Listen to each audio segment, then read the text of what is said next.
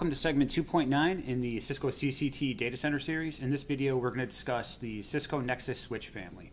In this video, we are going to discuss the Cisco Nexus switch family overview, and then we're going to look at the 3000, 7000, and 9000 series Nexus switches. All right, this is going to be the Nexus family overview. The 1000B, which is a virtual switch, and it's largely deprecated. VMware actually removed all of the API support. And now there is a Nexus 9000V, but the 1000V is deprecated. The 2000 series, that's the FEXs. We already discussed those. And the 3000 series switches actually have a number of specialized series within them, but they're most known for their ultra-low latency line that's used in high-frequency trading networks.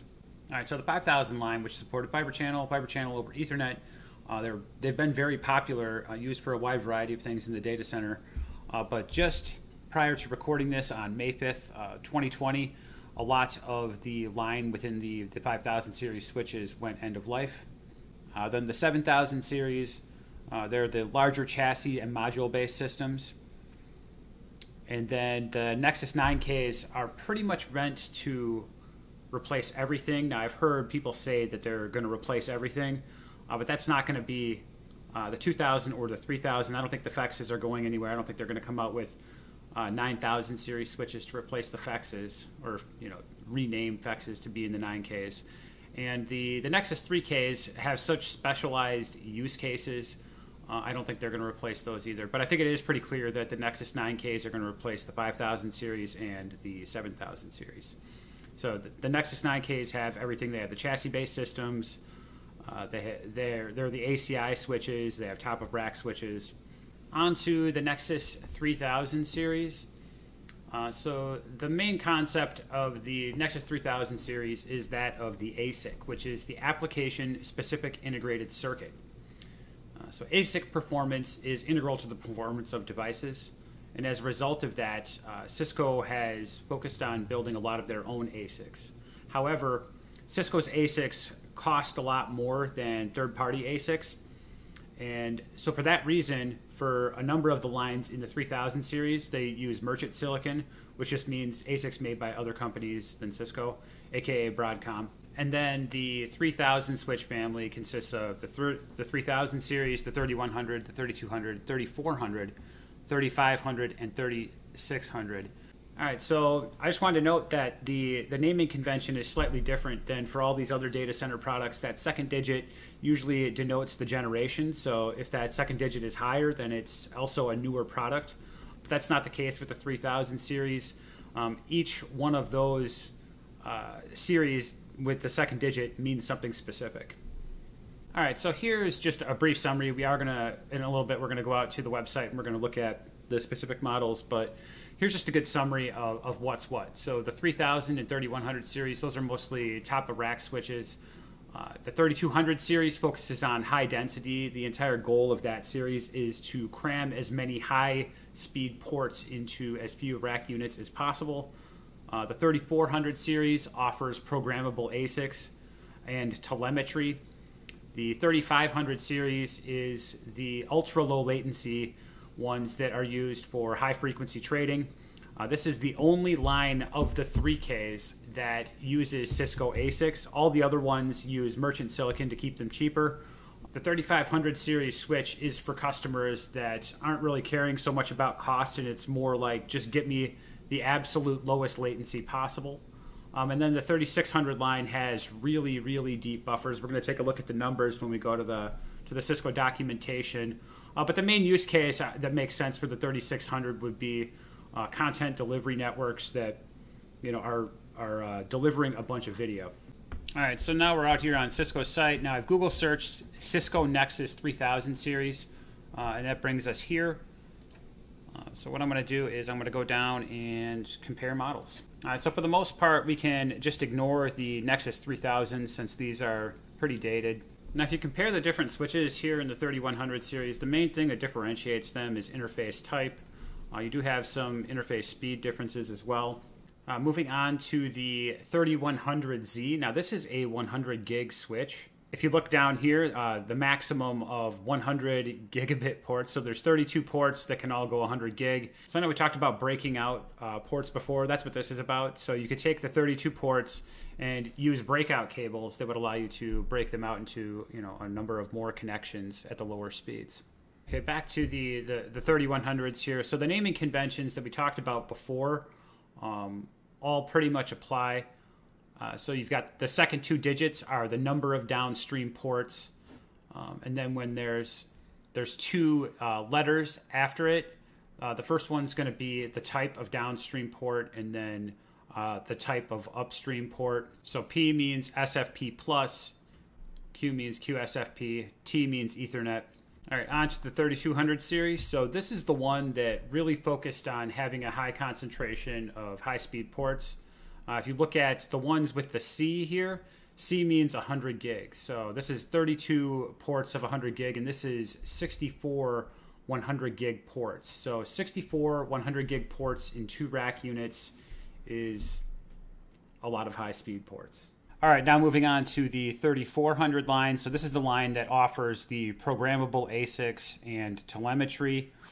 One thing I wanted to note about this line is I know that the 3200 line is supposed to be the high density of super high speed ports, but if you look at this here, these each also have 128, or capable of doing 128 100 gig ports, and can do 32 400 gig ports, which is also a lot of high capacity and not a lot of RUs, especially this one right here. So one RU of 32 400 gigs, along with programmable ASICs and telemetry capabilities. I'm guessing that is not a cheap switch.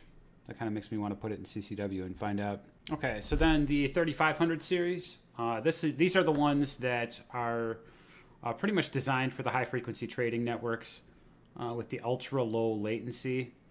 All right, so switch latency. This is the key stat for this line. Sub 250 nanoseconds. I'm not sure how that compares to other switch lines, but I know it's a very small fraction. They might not even show it for the other switches. Oh, there it is, switch latency. Okay, so this is pretty low too, 450. So you can see it's about half of that. Yeah, so they probably only show it for the ones that have low latency. So I'm not sure how that compares to just like your average Nexus, but I know that is a very low number. Okay, so the 3600 series here, this is the one that has the massive buffer space. All right, so 16 gigs of buffer space across 36 ports. That's crazy. 8 gigabytes of buffer space. Now, let's just compare that to the other line's buffer space. Are they going to show the buffer space? Boom, boom. All right, not there. All right, so shared buffer space, 70 megs, 20 to 22 megs, 70 megs. You compare that to 8 and 16 gigabits. I mean, that's massive. So yeah, like I said, these are the switches that I would guess really specialize for content delivery networks for video delivery. All right, now on to the Nexus 7000 series. So these are chassis-based systems that are used as the core in data centers and overall network cores. There's 2 families within the Nexus 7Ks. There is card backward compatibility, and that means that you can take the 7000 cards and put them into the 7700s, but not vice versa. Obviously, you can't take the newer cards and put them in old hardware because it's not going to know what to do with it. They are supervisor-based systems. So the supervisors are basically the brains of the operation there. They perform all the routing operation. Redundant supervisors are pretty much always required in these just because they are 100% necessary for operation. And then there's the concept of fabric modules. Now, I'm not sure if this is the exact right phrasing for it, but it basically provides back-end networking for the chassis for the line cards that you put in there. So we're going to go see later in documentation for the 7K series. But in order to run certain line cards, there is a requirement of how many fabric modules you have to have in the chassis in order to get it to work. So it's very much a capacity concept. If you wanted to really max out your chassis with line cards, you're going to need to have an adequate amount of fabric modules in there to accommodate that. All right, so I've Googled Cisco Nexus 1000 or Nexus 7000 series switches, and here we are at the data sheet. All right, so I Googled Cisco Nexus 7K. It takes us straight to here. Now, if I could draw a line down the middle, on the left, you're going to see these are the older models, the Nexus 7000s, and these are the 7700s here. Now, I don't know if you can see this. Notice that you can see the vents on the sides of the 7Ks. Now remember, these are older, and these ones were designed for side-to-side airflow. I don't know if this one is so much. But you can also see that the 7700s, the newer ones, they don't have anything on the side. That's because they're designed for front-to-back airflow. And this one here is the 7710, the 7010. This one's just a little bit different, and it has this thing up here. Looks like a mini fridge or something, but what it's for is cable management. All right, so now we're going to go do a view models comparison. And the first thing we're going to look at is supervisors. It kind of goes chronologically from right to left here. So Nexus 7K came out first, and then it had a Supervisor 1. Then it came out with Supervisor 2, which was then followed by Supervisor 2E. And then you can see that the 7700 came out at about that time and started at Supervisor 2E. And then there's the Supervisor 3E that was derived from the 2E. So it's just important to note that certain supervisors go into certain chassis. All right, so now we're going to look at the line cards. So the main distinction that I want to make here is the difference between M series and F series. So like I said before, the Nexus 7Ks can function as normal enterprise network core as well as data center core. The M series are going to perform more of the, I guess we can look at it like the route switch or the enterprise networking core functions. Whereas the F series, the F stands for fabric, and that's going to be more of your data center functionality. It's going to have more of the data center features. So depending on what you want to do in the chassis is going to dictate what line cards you get. All right, so now let's talk about the naming convention on these F-series modules. The N7K is going to be for the 7000, N77 is going to be for the 7700. That part's pretty self-explanatory. So the F is going to be because it's an F-series type. Then the next digit is going to be the generation number. Then the next two digits after the generation is going to be the number of ports. So you can see right there it's 48. And the next two letters after that is going to be port speed and type. So here the X would be defining how fast it is, and then the port type would be P, which would be, again, P stands for SFP+. And then you've got this other number here, right? So let's just focus on this one. 23. What does that mean? So what the 23 means is it's referencing the fabric modules. I know I told you before that in order to run certain line cards, you need to have the fabric modules in the chassis in order to basically give it the back-end networking support. So what this means, the first digit here is the generation of fabric module that's required. And the second number is how many it needs. So this would need 3 second-gen fabric modules. This line card here would need 6 of the 3rd gen. All right, so now we're going to look at the chassis page here. And the main difference here, other than whether or not you're going to go with the 7000 or 7700, it's going to be the amount of space that you have for I/O module slots. And the only thing that I really want to call out here is that this number here tells you how many slots you can have. However, the number of supervisors takes a number out of there. So basically, the supervisors require a slot. And the only other thing to note is that the 7702, it would be one way to refer to that, only has 2 slots, but it only can have 1 supervisor, which means that you could only put 1 module into it. So before, when I said that redundant supervisors is almost always required or always required, I guess I was incorrect, because this one you can only put 1 of them in, and then you have 1 spot for a module slot. So the 7706 has 4 module slots because it's going to have 2 supervisors. So supervisor redundancy, you can see that everything has yes except for this one. All right, so now we're going to move on to the Nexus 9K series. Like I said before, it's pretty much meant to take over the 5K and the 7K functionality.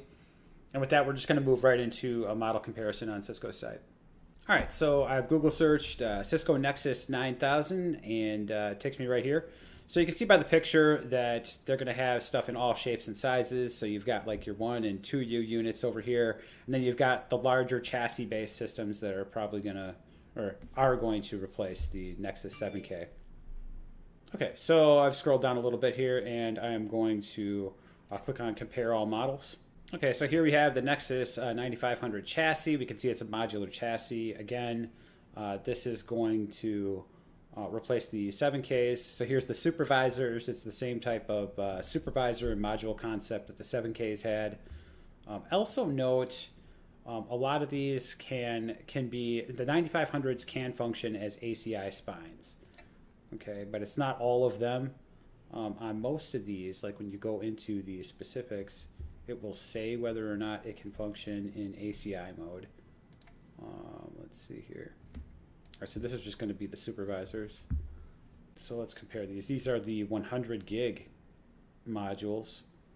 Can they function as ACI mode? Usually it tells you. Okay, yeah, so a lot of these 9500s can function as ACI spines. So none of the 9500s. So let me just back up real quick. So in an ACI spine leaf architecture, the spines, I guess, this is probably the wrong way to say it, but it's more of an aggregation role, and the leafs are going to be more of the access role. So the leafs are definitely the access role. And so you couldn't use a 9500 as a leaf. So that's going to be no on all of them. And you can see a couple of them here can function as ACI spines. And these are going to be the line cards that go into the 9500s. These are modules.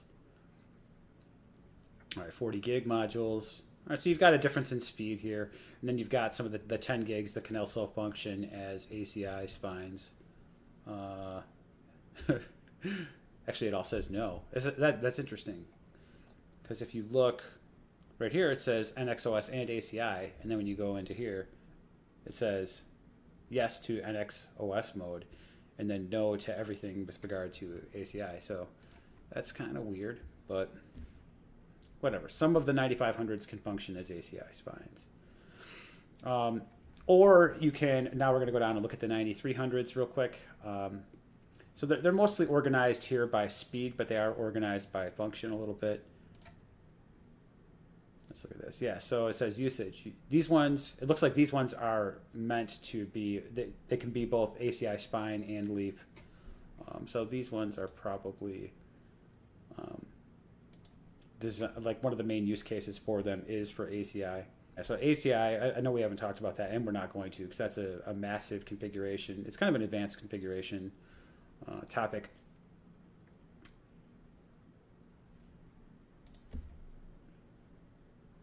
All right, so all these ones can also function in ACI.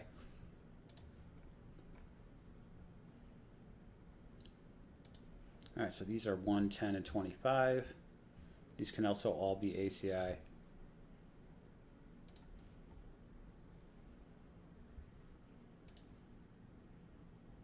And these as well. So yeah, so the 9300 switches really are really made for ACI. And then the 9200s, if you look at it, so what's the difference between the Nexus 9200s and the 9300s? What's the difference here?